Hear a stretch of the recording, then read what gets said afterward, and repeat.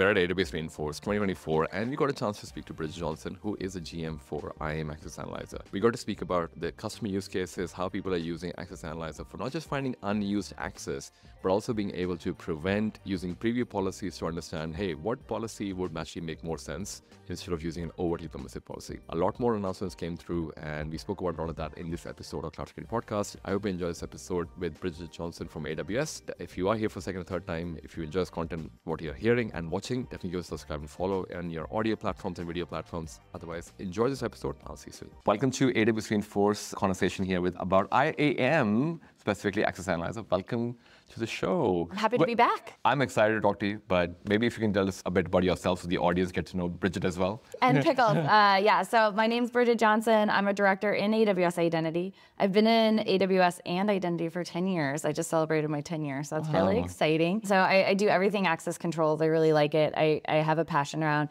helping everyone who's building on the cloud get to the right access controls and the right permissions.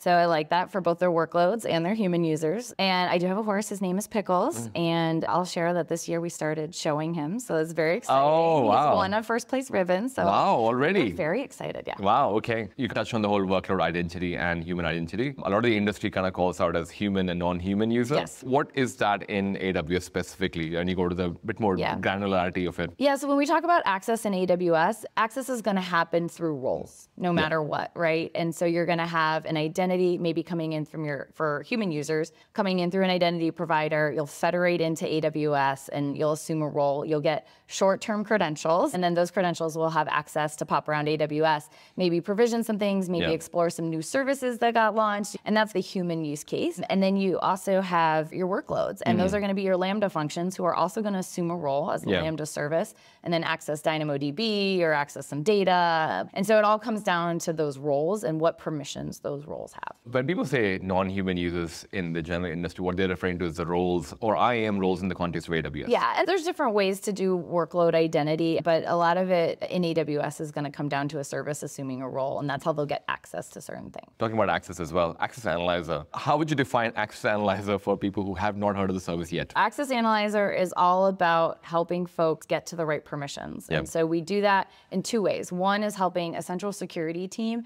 identify broad permissions, inspect their whole entire AWS environment, figure out where they need to go spend some time and attention. And then we are also investing in helping the developers get to the right answer earlier when it comes to permissions. And we think of this as a life cycle, right? You set your permissions, you verify that they work, you verify they're not broad, and then you refine them further. These days, no one really has just one account anymore. They have multiple accounts because Access Analyzer goes across all the accounts. Yeah, so a lot of our analysis is enabled at the organization level, but then, which we just launched, recommendations to remediate broad access, you'll want to do that down in the actual account because that's where the permissions are. So it's a little bit of a two-sided story. Yeah. Oh, actually, so what are the two announcements from Inforce? Yeah, last time we talked, we announced that Access Analyzer, you can go the org level or within the account level and turn on unused access findings. And that will go through and find your unused access keys, your unused roles, if you created them, unused IAM passwords, don't want those lying around. And then for things that are used, it will give you your unused services and actions. So you'll let us say, hey, you have this role, you granted all these permissions, you're only using this subset. So that was as of a week ago. As of yesterday, now you can go to that finding and it will be like, okay, now I have all these broad permissions, what do I do?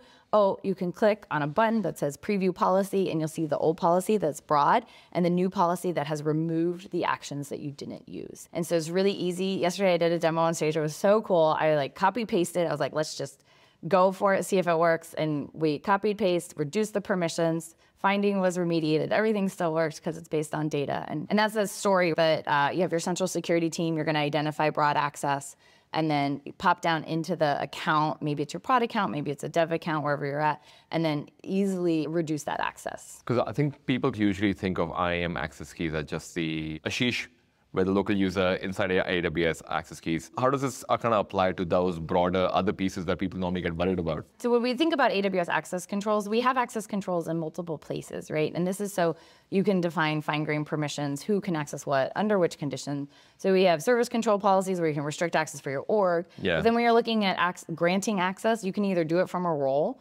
Or for some resource types, you can actually say, Ashish is allowed to access this bucket, or anybody in my org can access this bucket. DynamoDB just launched resource-based policies, so a similar use case. They did launch with block public access on. Oh, nice. So there's going to be no public DynamoDB table, so that's really nice. So then you're granting direct cross-account access to those resources. Yeah. So what you can do with Access Analyzer is you're like, okay, I have all these resources. We like to focus on the data resources types. And with Access Analyzer, you turn on the analyzer and it will identify any public resources you have, so buckets, SQS queues, but also identifies external access. So maybe I have shared with you my DynamoDB table. Maybe you're outside my organization. Probably Central Security wants to make sure that you're a trusted entity. Yeah. In the world of AI that we're moving into, this kind of has become a lot more prominent because a lot of people are working towards that data security project. And one of the biggest things would be who has access and how much access does this individual have. Are you finding that people are using access, or customers are using Access Analyzer as a way to, like, whether streamline, or what's the use case customers are using it for at the moment? Two, I think one, we talked about the central security team, and you're just like, okay, I want to make sure that I have the right permissions, trending in the right direction across my environment. The other one is just helping developers get to the right answer sooner, right? And so we launched a few checks at reInvent called custom policy checks. And this is where teams, I'll say, and companies can define their security standards and then run these checks. We're seeing customers put them in CI/CD pipelines, in tooling. We have a few AWS Toolkit integration, CloudFormation integration.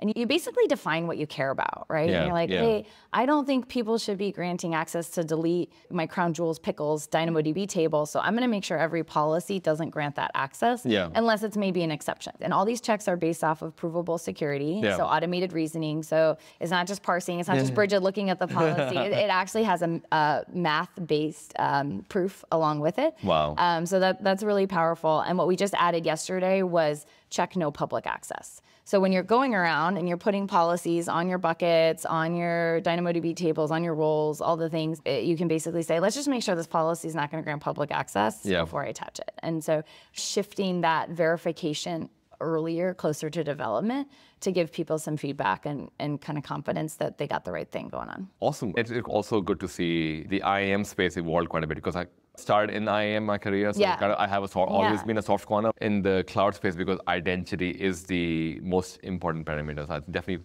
hope people listen to this, use Access Analyzer, and figure out who's actually overtly permissive across the entire AWS account space. And I think you started with some people were not aware of Access Analyzer. And I would just say, for anybody who is working with permissions in the cloud, which if you're building or if you're a human user, there's probably some permission in there somewhere, to take a look at Access Analyzer, because what we're trying to do is put the tools where people are setting those permissions where they need them and help you. And it's all API enabled as well. So all API, there's some console, there's some dashboards if you enable at the org level. So a little bit of something for everyone. Yeah, and they can integrate this with their CI/CD pipeline and otherwise as well. You mentioned as well. Exactly. Yeah, awesome. No, thank you so much for sharing all of that. I really appreciate this. Awesome. Well, now you know about Access Analyzer Part 2. There's Part 3 at reInvent coming. Thank you so much for coming on the show. Thank you for listening or watching this episode of Cloud Security Podcast. We have been running for the past 5 years, so I'm sure we haven't covered everything cloud security yet. And if there's a particular cloud security topic that we can cover for you in an interview format on Cloud Security Podcast, or make a training video on tutorials on Cloud Security Bootcamp, definitely reach out to us on info@cloudsecuritypodcast.tv. By the way, if you're interested in AI and cybersecurity, as many cybersecurity leaders are, you might be interested in our sister podcast called AI Cybersecurity Podcast, which I run with former CSO of Robinhood, Caleb Seamer, where we talk about everything AI and cybersecurity. How can organizations deal with cybersecurity on AI systems, AI platforms, whatever AI has to bring next as an evolution of ChatGPT and everything else continues. If you have any other suggestions, definitely drop them on info@cloudsecuritypodcast.tv. I'll drop that in the description and the show notes as well, so you can reach out to us easily. Otherwise, I will see you in the next episode. Peace.